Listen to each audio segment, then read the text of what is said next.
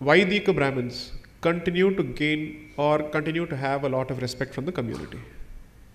Relatively, which, let's say, from those segments of the community who are free from the politicization of this issue and who understand the value that comes with that kind of training, who understand what it takes to be a practicing Brahmin, so to speak. But the fact is that number is shrinking constantly. And therefore, I genuinely believe that most of us are free riding on the coattails of the currency of a previous generation without practicing anything. That is equally a reality.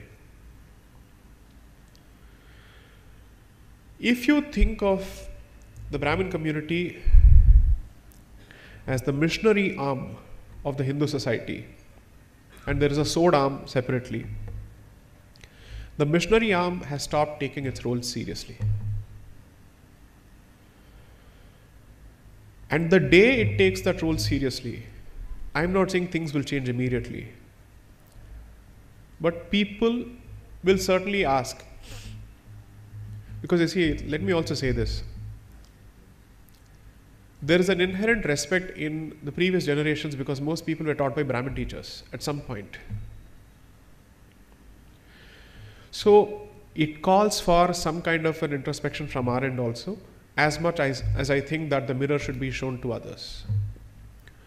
But this conversation is so fraught with problems because this dirty linen should not be washed in public. Others will take advantage of it.